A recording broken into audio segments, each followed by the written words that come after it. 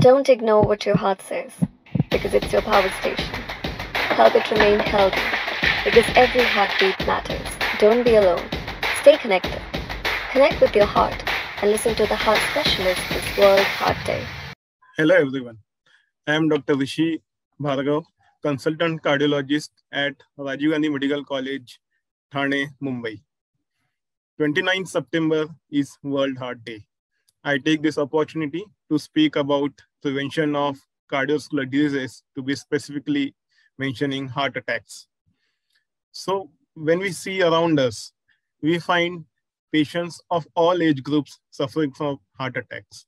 Heart attacks are no longer associated only with old age. So all of us have to take precautions to prevent heart attacks. Most important thing is to give up on addictions, especially cigarette and tobacco addiction. These days, we are seeing many young patients suffering from heart attacks, and most of them have associated habits of cigarette smoking. Another important aspect is physical activity.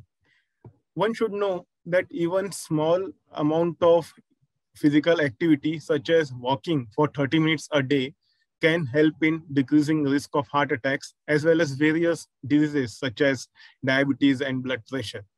So one should start including these kind of physical activity in his or her routine.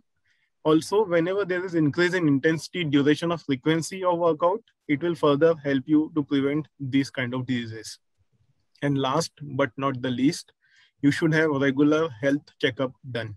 You should know your BP, your blood sugar levels, your liver function test, your kidney function test. You can also go for advanced tests such as 2D echo and CT scan of your heart blood vessel, which is known as CT coronary angiography or CT coronary calcium score, to assess status of your heart after discussion with your physician. So friends, prevention is better than cure. On this World Heart Day, I wish you a life full of health, wealth, and happiness. Thank you.